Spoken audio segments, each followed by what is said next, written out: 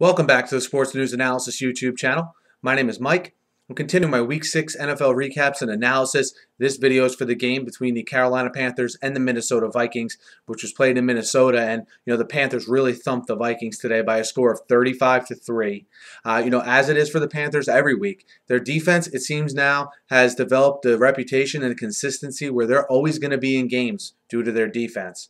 But how does Cam Newton play? And today Cam Newton was fantastic. 20 for 26, over 240 yards passing, 3 touchdowns, very high quarterback rating. He was magnificent today. He's what you expect from the #1 overall pick here, his 3rd year in the league. He's been talking about how he thinks he needs to develop more consistency, and he did that today. And you saw on the defensive side of the ball, I don't know everyone's going to point to the fact that, Matt Castle isn't that great of a quarterback anyway. Well, that's not what people were saying 2 weeks ago when he had a pretty good game against Pittsburgh. So let's give the Carolina defense some credit. They made Matt Castle look like, Matt Castle, okay, a guy who's an average NFL quarterback, a backup quarterback, and they made him look like that today. Give him credit. I really like what you see up front from this Panthers defense, and I think it's starting to make the back end of their defense look better, which I think is key for them. Minnesota, again, with this Matt Castle performance, they have no faith in Christian Ponder, obviously. That's pretty clear with the acquiring of Josh Freeman. So does Josh Freeman now get in the game a lot sooner? Do we see what he has a lot sooner?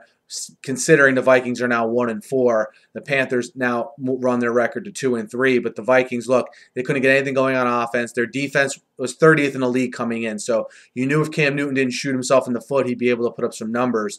Cam Newton, while he's very unpredictable, he was good in this one, and certainly the best player on the field, at least from what I saw. And you saw Minnesota's defense get beat on a big play early by Steve Smith. You also saw the Minnesota defense sustained some injuries to Harrison Smith and guys like that.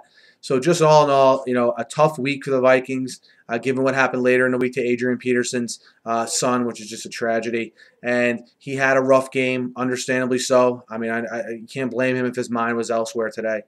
He runs for only 62 yards. The Panthers defense has been good against the run all year, and they did so again here today. So moving forward here, we'll see if Cam Newton can develop some more consistency. And again, I think the big question for Minnesota is, does Josh Freeman now take the reins from here for a 1-4 team that's really looking to put these first 5 games behind them? Guys, let me know what you thought of this game. Hit me up in the YouTube comments. Hit me up on Twitter at @SNewsAnalysis. Be sure to subscribe to my channel. I preview and recap every game every week, and I'm always talking the news of the day in the NFL. So be sure to subscribe. Thanks for listening. Have a great night.